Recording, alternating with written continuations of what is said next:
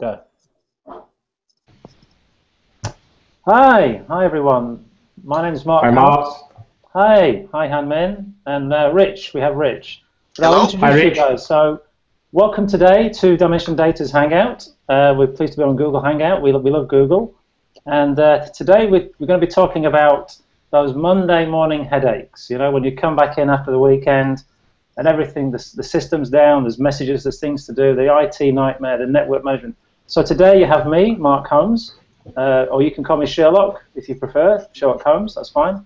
I'm based in Europe. I work for Dimension Data. I'm the European Business Development Manager. And we have also today with myself, Rich Schofield. So Rich, do you want to say hi? Hello, how you doing, people? And Rich is kind of my boss in a dotted line. He's the Global Business Development Manager for our managed service offerings in our network integration or networking business unit. And we also have Han Min, who's out in Singapore, lovely Singapore. Say hi, Han Min. Hey, hello, guys. Hello from Asia Pac. Hi.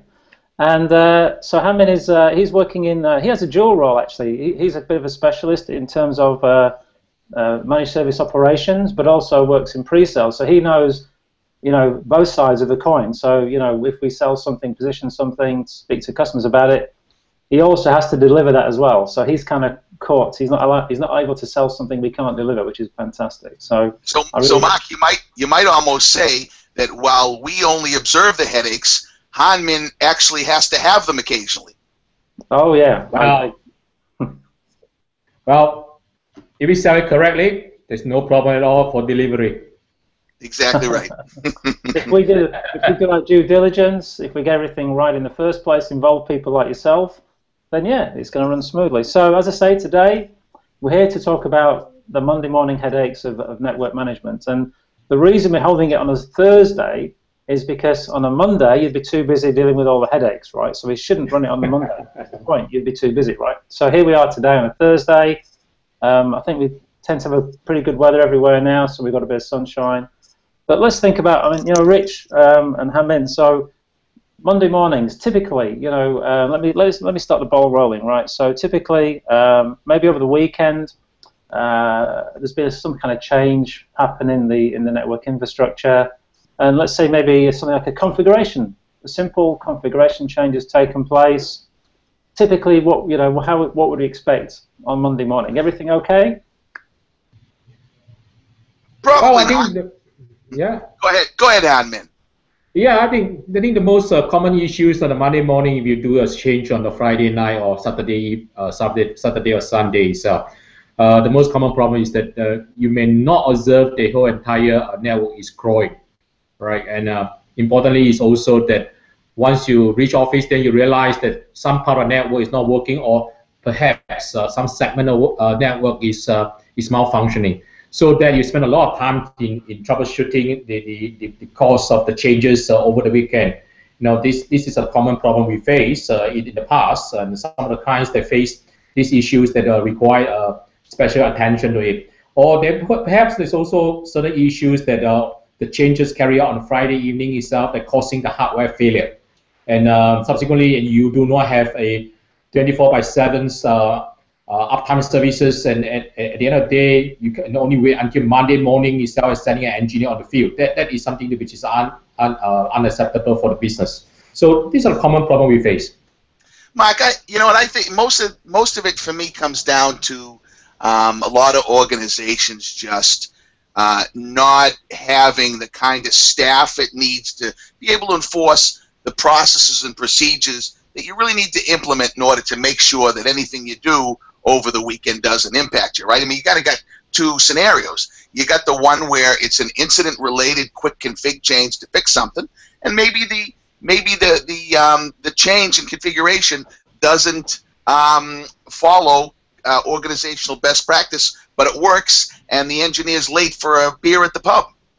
So what you're saying is these things, right? So if you let these things loose on equipment, and it's not done in a standardized way, a best practice way, then these things are going to cause troubles, right? So, as had been said, on a Friday night, somebody's made a quick change.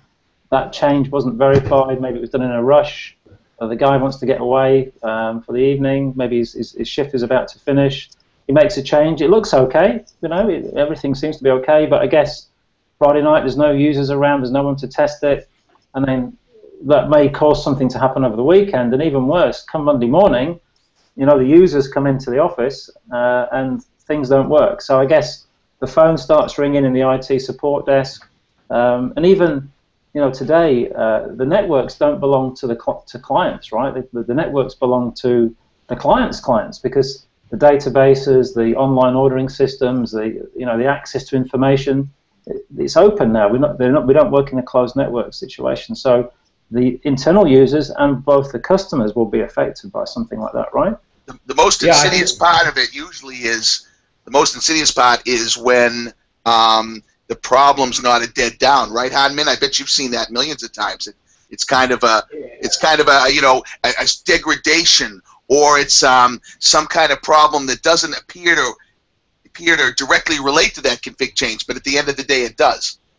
Yeah, absolutely. I think we see a lot of these cases in some of the environment itself. I think the most important thing is that the changes itself did not go through a proper impact analysis. You never go through a proper change control board assessment, and ultimately the changes just applied by an engineer without a peer review. So there isn't a best practice to be carried out in the change. So that leads to subsequent problems in terms of the performance or network, or even the user is not able to access to the systems ultimately, and impacted the business.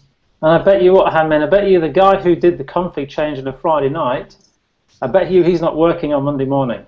Right? Yeah, of course. When it's not working, the Monday morning is, you know, and the worst thing is some of those clients' environment does not have a 24/7 monitoring services. And at the end of the day, and they only detect this issue on a Monday morning. So the clock stops on a Friday night, and then starts again on Monday morning. Yeah. When everybody wants to use the systems, right? So, so let's try and think about how we would prevent that. Then, so I heard you talk a lot there, Hanman, about best practice. So you know, I know we all probably know the ITIL world, the IT infrastructure library, best practice for service management. And I guess what you're talking about there is change control. Would that be right? Yeah, I think the change management process is absolutely important in any of the network operations environment. Well, any change to be carried out, it has to go through a proper assessment in terms of the impact of the environment itself, the application, even the performance of the capacity. All this will have a better understanding prior to the change before you carry out the change. So the impact analysis is extremely important.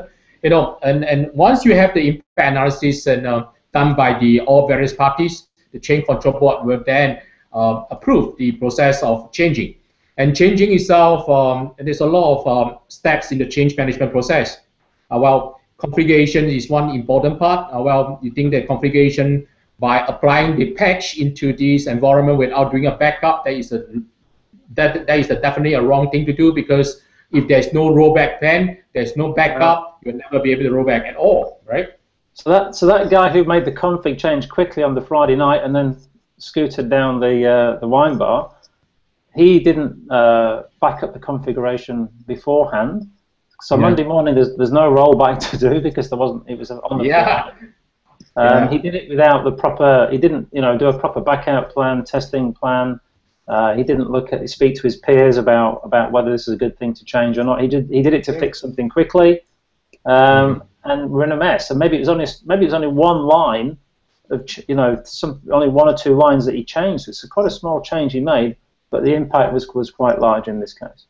Yeah, I think the other area we see a lot in terms of the client's environment is that clients do the upgrade of the configuration, upgrade the iOS itself. So when they apply the iOS into the environment itself without doing a proper assessment or backup, this is also another issue which is thought that is a straightforward thing, but again, it lead to an issue in terms of performance. It lead the issue of you need to have the rollback of the network configurations. So one thing you said there, Mark, just a minute ago, struck me too. Even sometimes the most benign, quick, one-line, two-line changes, you got to apply some amount of discipline to. Because I would say it's those cases where you think less and less that it's a problem, and you might skip process more often because you think it's an easy one, right? Yeah, right. Yeah.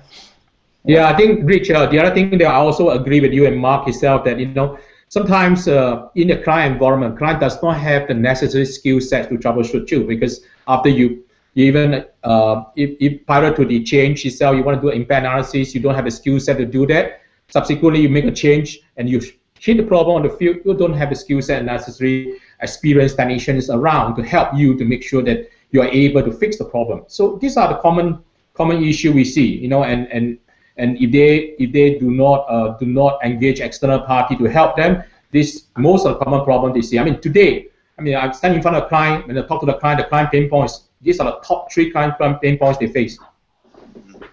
Okay, thanks, guys. That's quite interesting. So we'll summarize that little point there. So a weekend configuration change didn't seem to do anything at the time. Come Monday morning, though, problems wasn't found over the weekend because there was no monitoring during the weekend. Come Monday morning, the users are calling in, the customers are calling in, unable to place orders. You can imagine it's just hell has broken out really in the IT support area. People are running around, and it's probably a great waste of their time as well, because they're going to spend probably the first 3 or 4 hours of the working week just sorting out the issues from last week before they start doing anything productive that's going to add value to the business, right? So it's just getting back up to that level, fighting the fires. And what we said is that what should happen is that these fingers shouldn't be allowed to change things unless a process is being followed. And, absolutely. And you need to involve people with skills, people with process. And so if you do that, even if it's a minor change, so it may not be 20, 30 lines of code or 15 different boxes that you're affecting, even if it's a minor change, you should still follow that process, because that way that that Monday morning you're not going to get those headaches. And just to summarize, to finish on that as well, Monday morning, you probably get where clients can't place an order. The next Monday they're going to go somewhere else and place an order with a competitor, right? So there you go.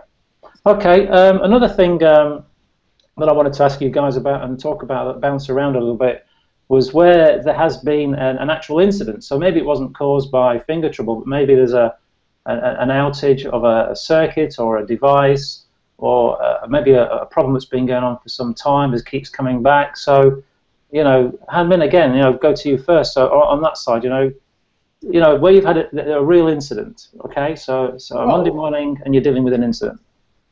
I think only when you are monitoring, then you're able to manage the network, right? Importantly, if you have some problems are brewing into the network of client environment itself, we must be able to detect it. So when you detect it, we can take the preventive measurement to make sure that we resolve it before it becomes an incident. But a lot of times, client's environment itself, that the brewing issue was not being detected earlier. It only when the particular segment of the network is stopped or the particular application is not functioning. Just take a bank as an example, right? The bank is not able to transact something. Then you start realizing the particular network, the particular segment of network is down, or the whole network is down. So if you don't do monitoring, that is the worst thing that you are reactive itself.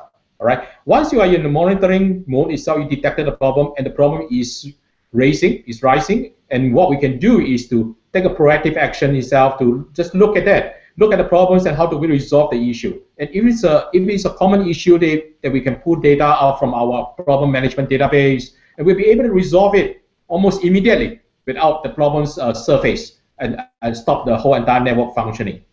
These are the common issues we see. So what you're saying there, Hamin, is that when you have an event, so let's go back to the ITIL service management framework again. So an event is where something occurs, a threshold is breached, or there's a link down, there's a device unreachable, so maybe it stopped working, it's rebooted. That will kick out a message, or send a message, a trap to a system, and that's what we call an event. But of course, as we know, you probably get, 5,000 events over the weekend. Right? So what do you do with all those events? You need something that kind of assimilates, does some kind of automated analysis on those events, and only then does it kind of get to become an incident where people are involved in it and there's a bit of human level. So Yeah. Do you know how many events typically would you expect over a weekend from a medium-sized network? Well, I think importantly based on our observation in some part of the Asia Pacific itself, the most mature countries, so we do see that there's about 2 to 3 events per device in 1 month basis, if it's in a stable environment. But once that you have an earthquake or you have this disaster itself, the events will start flooding in. All right, will start flooding. Then you realize that there's something is wrong somewhere. Either it's an earthquake that causing the device went down, or it could be also due to some reasons that the third parties, the telco, are not following the best practices to make the changes and notify the clients, because the client maybe is doing monitoring or the clients are engaging third party to do monitoring, and they're not being kept in the loop for all the changes in the telco environment, and all these events will start flooding in, and then you will see that is this a genuine incident or it is only a false alarm because of somebody make the changes. It's a schedule change, but then notify you. So Rich, I know that you did some analysis last year, I think, on hardware failure. Because I think, if I'm right, and you know, step in, but I think that you were saying that today something like 85% of issues, incidents, can be resolved remotely. So it's only around 15% where there's an actual physically somebody needs to go to site or change something. Is that right? Yeah, actually, we're finding the numbers actually north of that, by the way. And actually, before I continue to answer that question, Mark, I think you may have forgotten at the beginning to tell people where they can log questions. You're right, Rich, I did. So now we're kind of into it. You're absolutely right. So if you go to hashtag DD Hangouts, or you can find where you can place questions on the event page, and we will get to those questions at the end, but we'll run through first, and then we'll get to those questions. But yeah, Rich, that's a very good point. Thanks. So to answer your question, what we're actually finding is that it's north of actually 90% of incidents, and actually as we are further and further automating, we're finding that many of those, if not all of those 90% that we also fix remotely, can be fixed by automated means. Right. So that when they come in, an automation in systems detects what it is, takes an action, and then resolves it in a much quicker time frame than a user could. So some years ago, there used to be this thing called self-healing networks. Is that the kind of thing you're talking about? Yeah, no, I think that's a little different. I think self-healing, the network software in the network itself would do it. This is more automations built into the management systems themselves that execute scripting in order to produce a fix.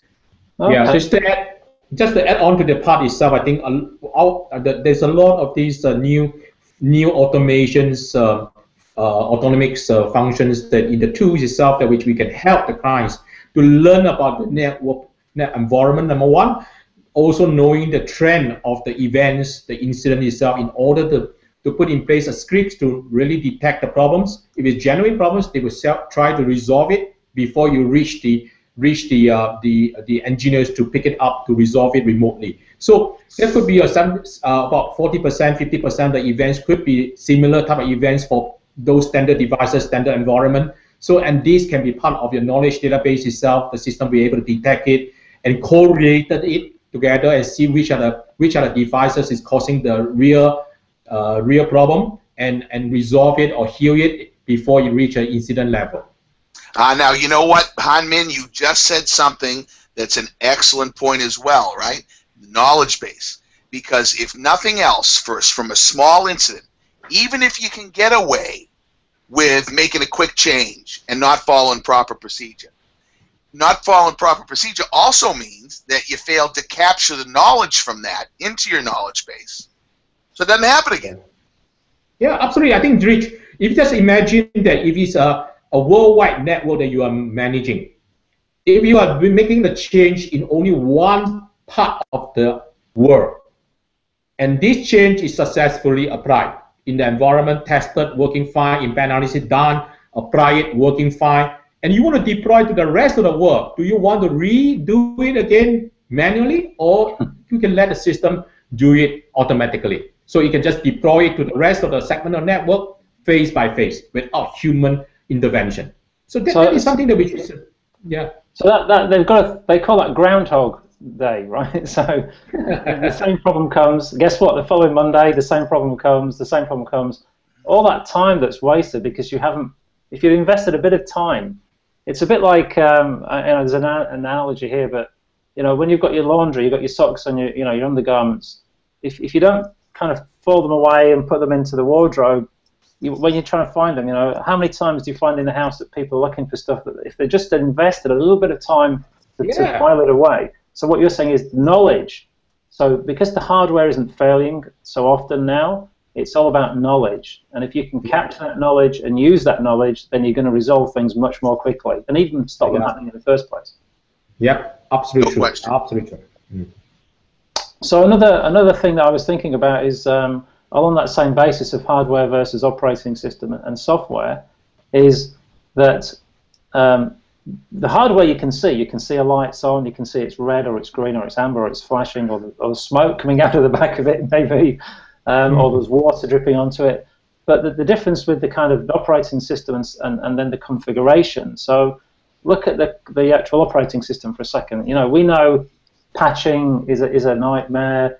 Patching doesn't get done. Testing doesn't get done. But Rich, how do you deal with the fact that that when maybe you don't have time or you don't have the environment because you can't build a test environment to test everything? So how would you solve that?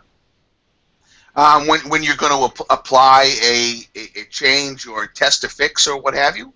Yeah, so you've decided you need to make an operating system upgrade, for example, or a major configuration change into infrastructure, but you don't want to do it live and then see what see what happens. You want to do some kind of testing first, some kind of testing in the lab. Is this thing going to work? When I put this version of software on here and this version on here and this config do these things, still communicate and talk, but maybe you haven't got the facility to do that. I mean, no one's got a network that that's just used for testing, right? Is that? Yeah, no, that's a really good point, right? Because when it comes to production application systems, clients frequently have a backup system or a test or dev environment or what have you. That's much more economically feasible.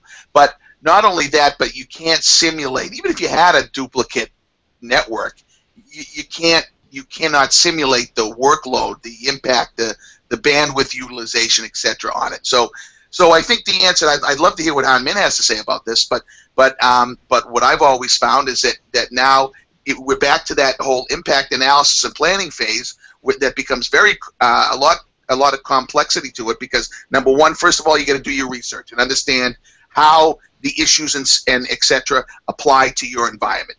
You've got to see, is there a low risk part of the client's environment that you could maybe test a little bit of it on, right? Yeah, I think Rich, that is absolutely right, because that the impact analysis rely on a lot of information from the supplier, from the vendor, right? Like for example, Cisco from Blue Coat itself. You need to be notified on the patch. Firstly, you gotta get the patch notifications. You do the impact analysis. The impact analysis you put into the test environment. And test the environment and make sure the user is happy with the test itself before they move it to the change.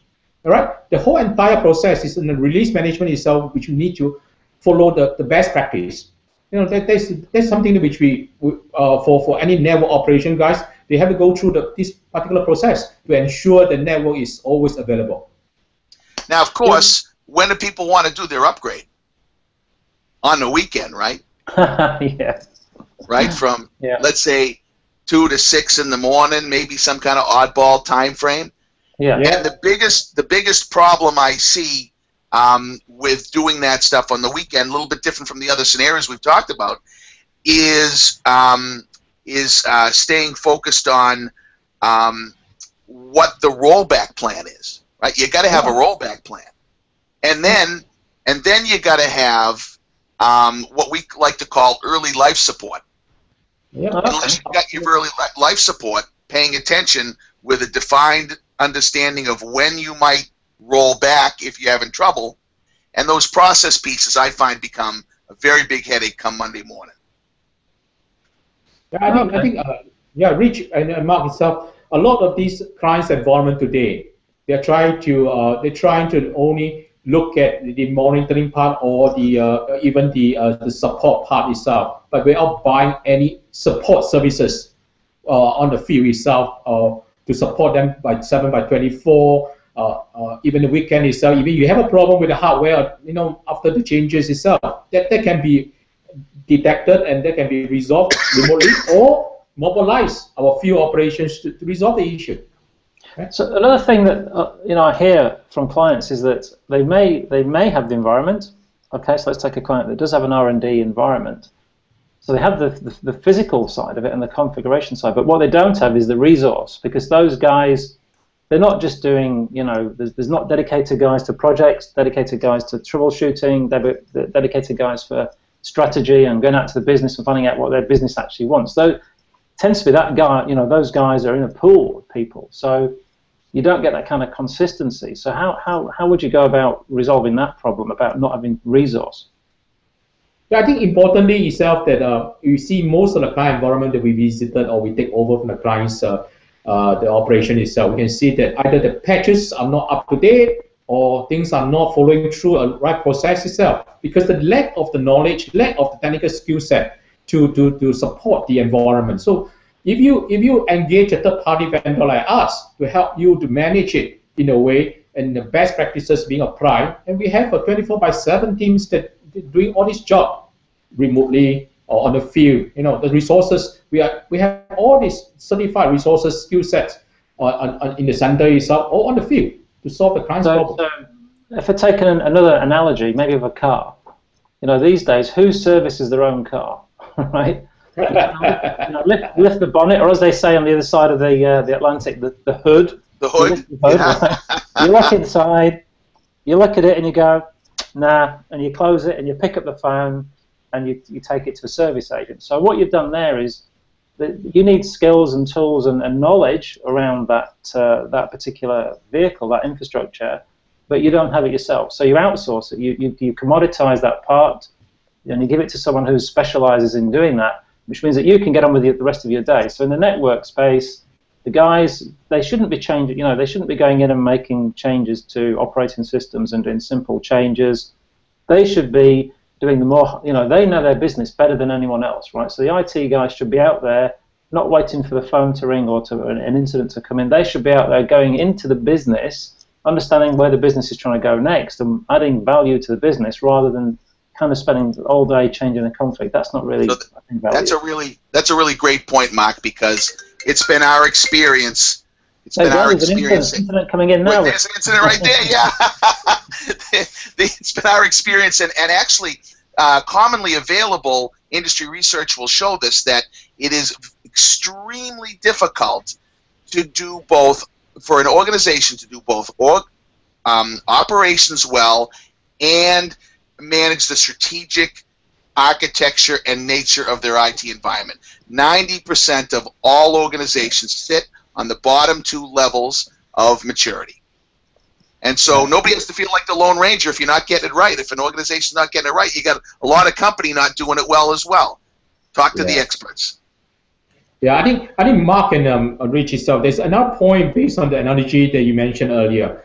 You must have the tools, the right tools to be in place, because nowadays the cars under the hook itself, everything is computerized, everything is go by software driven, right? So you must have the right tools, the right process, and the right skill set in order to manage the changes or manage the trouble of the network itself, end to end.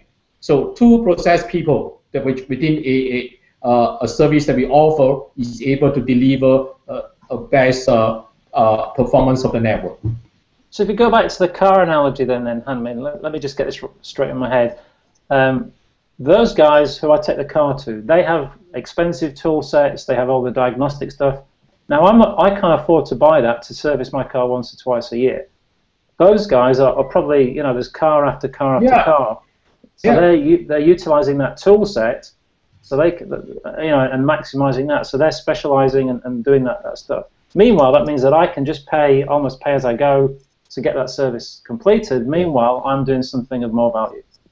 Yeah, absolutely right. I think, Mark, importantly, there's one point here is that these guys have accumulated the years of experience, the knowledge database they have built from a different client's environment to a new client's environment, multiple clients' environment. They have accumulated the knowledge in the knowledge database, and it can be applied from client to client based on client's environment, applied accordingly. Yeah, I remember going into a client's not so long ago, going into a client talking about network management, right? About the tool sets, and I said, you know, tell me what kind of tools you've got, and you know, all the names started coming out, you know, list after list of, oh yeah, we've got that, we've got this, we've got the other, and he said, look, I've got a cupboard, and he opened the cupboard, and in the cupboard is all this software. I mean, these days it comes through the internet, right? But in those days it was on a disk. So here's all these tools, and are they really using all those tools? Because I could see that some of those boxes still had the cellophane wrapper on them. So yeah, you may have purchased them, but you've had no time to install them, no one to really look at it.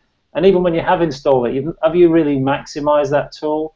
Whereas if you're doing that, if you're using that tool set on multiple environments, you've got maybe a managed services architecture. So maybe that's important when you're looking for a partner, is that they have a very, very good architecture for their support environment, that they have the best in breed tool sets, that everything works together, because it's not, it's not one tool that can do everything. You do need multiple tools, and it's how you kind of fit all those tools together for collecting information, dealing with incidents, problem management, the processes of the ITIL.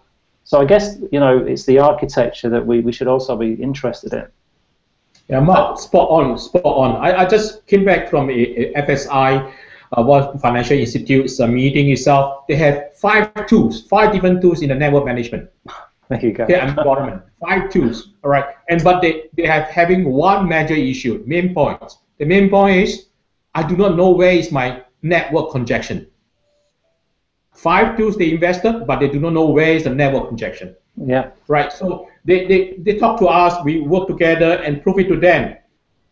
Within the tools that we have, the knowledge that we have in the knowledge database, we are able to detect early detection of the congestion of the network environment, detect the problems that are brewing, and even give them a solutions prior to the problems really occur. So I think a lot of these traditional clients environment, they have invested big time, believe in tools. But today, the trend that we're going is to share the tools with the service provider they're providing, and be able to leverage the knowledge, leverage the skill, and leverage the standard process that we put in place to make sure that they continue to do the business based on the network ability, right?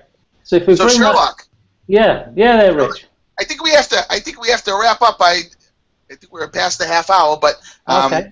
I just wanted to say something though, Rich, is just to bring that to the Monday morning headache scenario, right?